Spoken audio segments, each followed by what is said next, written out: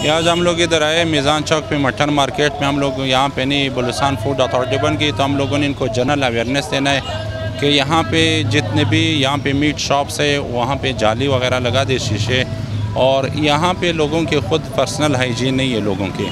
तो हम लोग अभी जस्ट इनको अवेयर कर रहे हैं कि आप लोग यहाँ पे ख़ुद पहले सबसे पहले आप लोग अपनी नहीं मेडिकल रिपोर्ट्स करवाए, फिर उसके बाद अपनी जो शॉप्स उनको नहीं बलूचिस्तान फूड अथॉरिटी के साथ नहीं लाइसेंस शुदा करवाए, और उसके साथ नहीं पर्सनल हाइजीन पे हम लोग बहुत ज़्यादा वो करें, फोकस करें डीजी साहब की हिदायत के मुताबिक।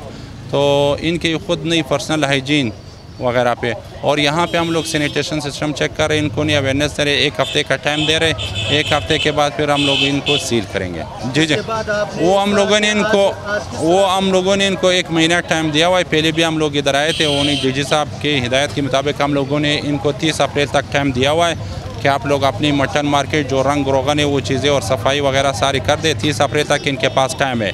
30 अप्रैल को हम लोगों ने इनको नहीं रिलैक्स किया हुआ, 30 अप्रैल तक।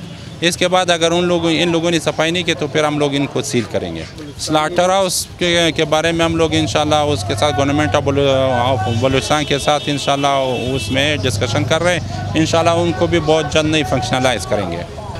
इंशाल्लाह फ्यूचर में हम लोग ने अपनी जो स्लाटर हाउस है उनको नहीं फंक्शनलाइज करेंगे। फिर ये सारी जितने भी नहीं ये जो बकरे वगैरह बेड़ वगैरह वो सारे वहाँ पे नहीं स्लाटर हाउस में इंशाल्लाह ज़बा हो के यहाँ पे नहीं सेल हो जाएगी। उस पे हम लोग इंशाल्लाह उस पे नहीं तेल वगैरह उनके जो ऑयल्स वगैरह उनको टेस्ट कर रहे हैं, और फिर लोगों में नहीं हिदायतनामे जारी करें, SOPs वगैरह। इंशाल्लाह जो हमारे पास नहीं रजिस्टर्ड कंपनी है उसके साथ पंजाब फूड अथॉरिटी ने जो नहीं रिकग्नाइज कंपनी है ऑयल्स वगैरह के, इंशाल्लाह इन लोगों को हम लोग हिदायत दे रहे हैं कि आप लोग उसी को इस्तेमाल करो, और जो नहीं पकौड़े सिस्टम में उनमें नहीं जाली वगैरह लगा दे उनको नहीं पैक करें।